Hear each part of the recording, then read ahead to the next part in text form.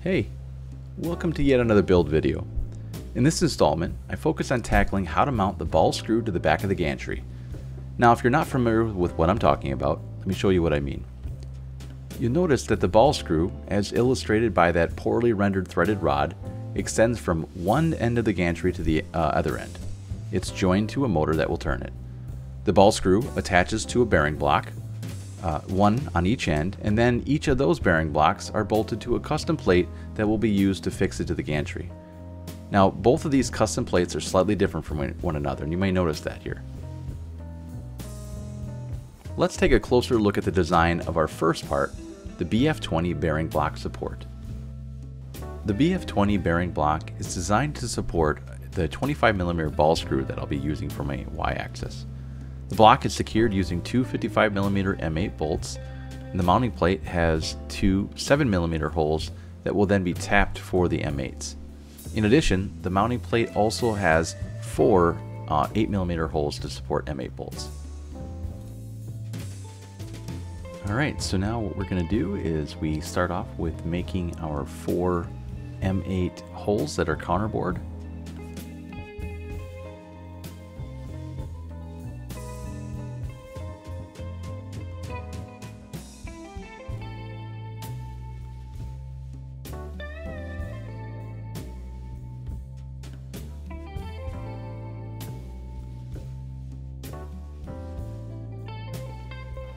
And after that's done, we drill two 7mm holes that will be tapped for M8s.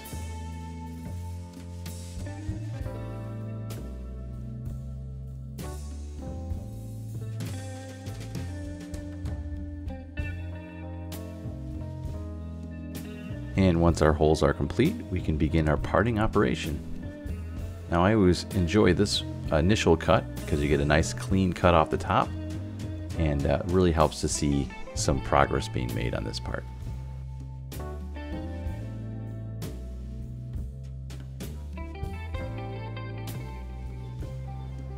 Now, in this piece of aluminum, it was a scrap piece, so the top edge doesn't quite meet the length requirements that I needed, but that's okay.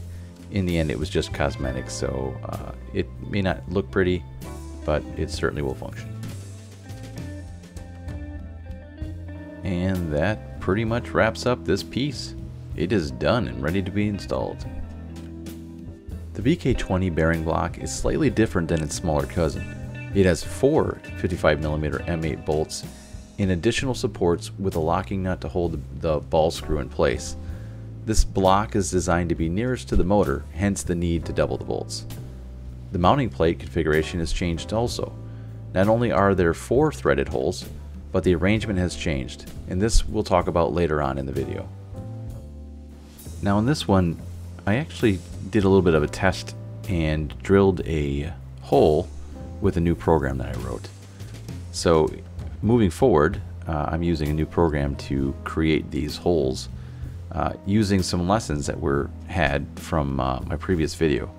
I have to say thank you very much to the community for really contributing to knowledge, and I made some mistakes in my last video, and I really appreciate it again.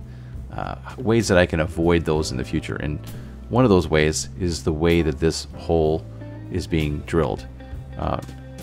In previous practice, what I would do is I would just basically plunge down into the hole and hope for the best, but instead I'm encouraged to, if I don't have a drill bit, instead to use a circular motion and start with a smaller bit and leave room so that way I can properly escape out any debris.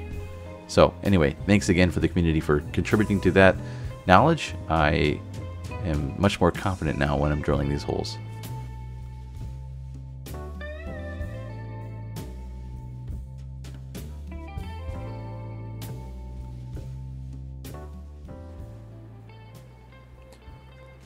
Okay, here we have the completion of these two parts again. Was able to drill through this one and also get these holes threaded out, so that's all taken care of. So the next step is more or less to assemble it, and that's a pretty simple process with these. This one just involves 2 screws that are going to be on the actual mount here. Again, this is the BF20. This is for the ball screw. So this particular mounting plate, again, just has the 2. Simple enough. Just drop these in. What we're going to do is, again, these are using M8s, a little bit longer. Pretty straightforward. You just drop in. I'm just lightly put these in for now.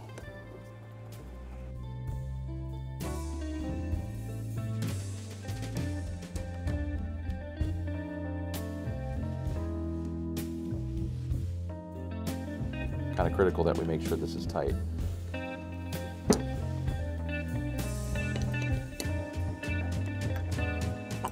All right, that one's done. Next one is the BK20. Now this is going to be directly the side that's on the motor, so hence why it's got 4 instead of just the 2. All right, so again, just dropping these in.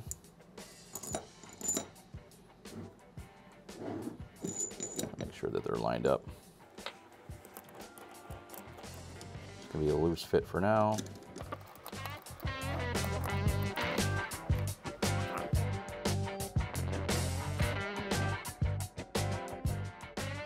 Okay. Oops. Can't really get the corners here.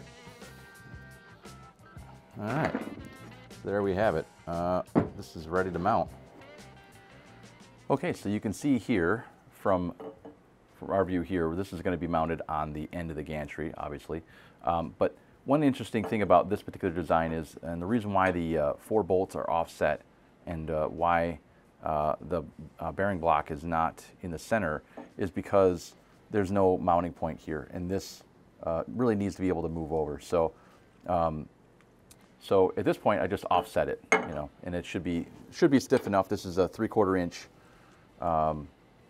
aluminum here, so that's the goal anyway. That's the plan. So we're gonna just try to find our T-nut. Challenging when you got a big camera in the way. Kind of impedes development here.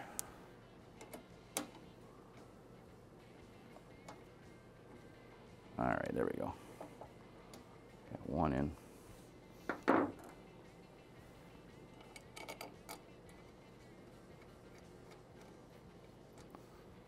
All right.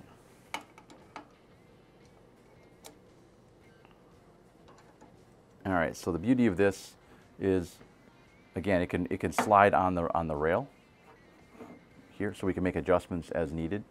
And so if our length is a little off, you know, as far as precision goes, we should be pretty good. So anyway, I'm going to get in the way of the camera and try to find those other T-nuts. All right, so I've got it lined up to where the other T-nuts should be pretty good. Be able to find those anyway. There we are.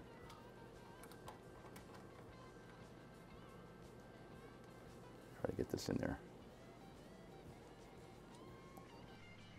Okay, we're almost done here. What you didn't see off camera was I was having a little bit of difficulty with one of the T-nuts. The T-nut was actually, the threading was stripped on it. So anyway, got that taken care of, and I think we're good to go to move on to the next step. Okay, so there's kind of a big leap forward as far as progress goes. In this particular frame here, you can see that the ball screw is actually installed, as well as the other bearing block. Unfortunately, I wasn't able to capture all that on camera because of the camera angle, and it was a little bit difficult to set it up. Just me being the one installing it. So, anyway, we're going to move on. There's one more step that we need to do, and it is to be able to install the motor. We need to modify the motor mount on the end cap on the other side. So we're gonna make some changes there, and then we're gonna install that, and I will have video for that. Okay, so let's take a look at this end cap. We've got our motor mount, the one on the right here. Right now, at the moment, there's nothing drilled into it on that motor mount side. So we need to mill in 4 5mm holes. We're going to tap those out to 6mm to support M6 bolts. And then we need to mill a 19mm hole straight through, and then kind of make a dish 2mm deep by 73mm in diameter to support the motor itself. It's gonna kind of seat inside that ring there. So this week has been quite a milestone for this channel. We just passed 10,000 subscribers already, and that's just truly amazing. I can't even believe it. So if you're not one of those subscribers, please consider it. My goal is to deliver better and better content. Now, your comments mean the world to me and help me to improve my videos. And if you like what you see, hitting that thumbs up button, it really does let me know if I'm on the right track. So if you're passionate about this kind of stuff like I am, make sure to join our community by leaving a comment, hitting that like button, and subscribing to our channel. And again, thanks so much for your support.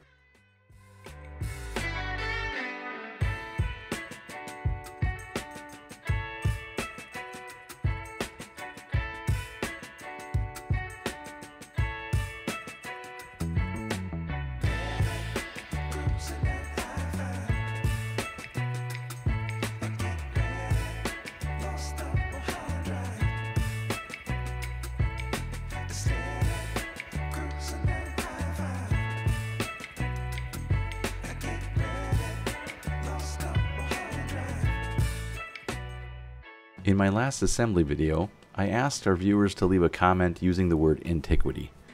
I was not disappointed. Shout out to David Lewis for not only being the first comment, but the most creative. Congratulations! To make things even more confusing to our viewers, leave a comment and use the words bagel recipe. Let's see what happens. Best comment will be featured in an upcoming video.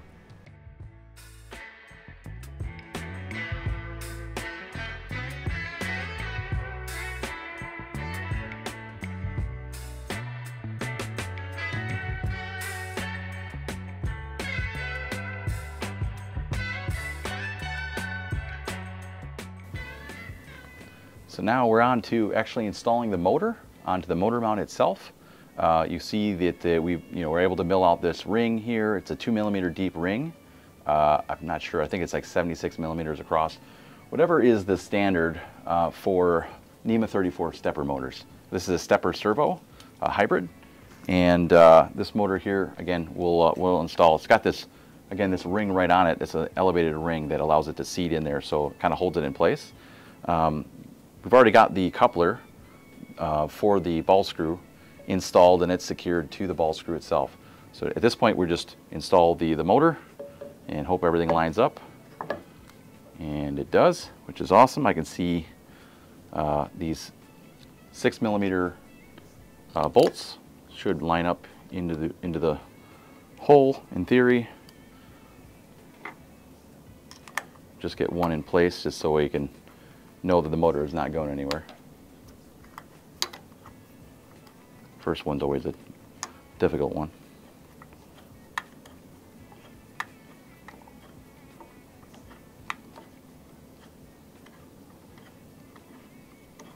Now I installed this one with the power and the data lines pointing down, and that's so it can go along the side of the gantry arm itself.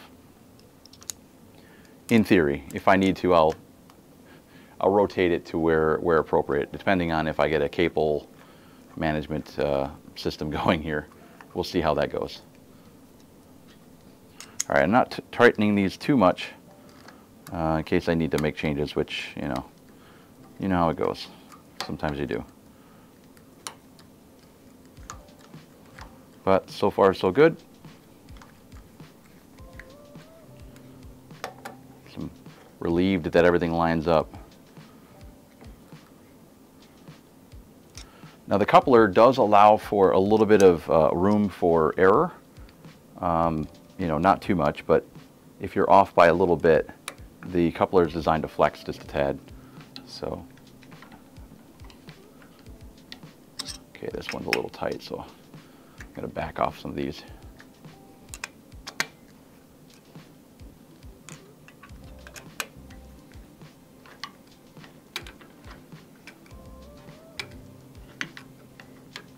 And if I'm wrong with any of this, definitely let me know in the comments. I am just only, well, all I know is from research, not experience at all, so we'll see. Yeah, this one's tighter. I'm going to switch over to, got a longer one here, right there.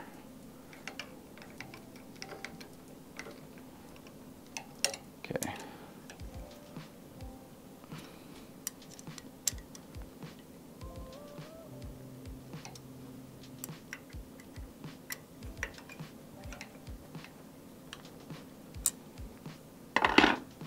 All right, and then we got to tighten the coupler on the shaft itself. And I might have to get in frame for this one, so I might relocate the camera or not. Anyway, let's see. Get in frame here. All right, straight down.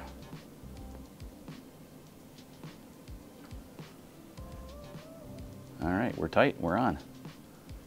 There you go. It's installed, and again, just leaving these cables down. All right, we did it. Now we plug it in, make sure it all works.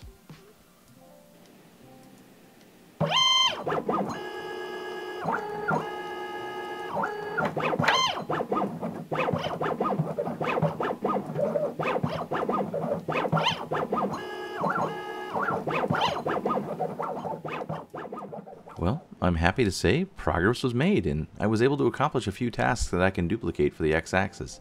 In fact, twice over, since there will be 2 motors and 2 ball screws for the X-axis. I was worried about not being accurate with the motor mount and having to be forced into a situation where I'd have to think my way out. Well, thankfully, that wasn't necessary. But there will be plenty of opportunities for me to screw something up, and I suppose that's part of the learning process. Anyway, I'm excited to be able to move past this step and on to the next. Let me know in the comments what you think that next step should be. Plenty more to do. Stay tuned, and thanks for watching all the way to the end.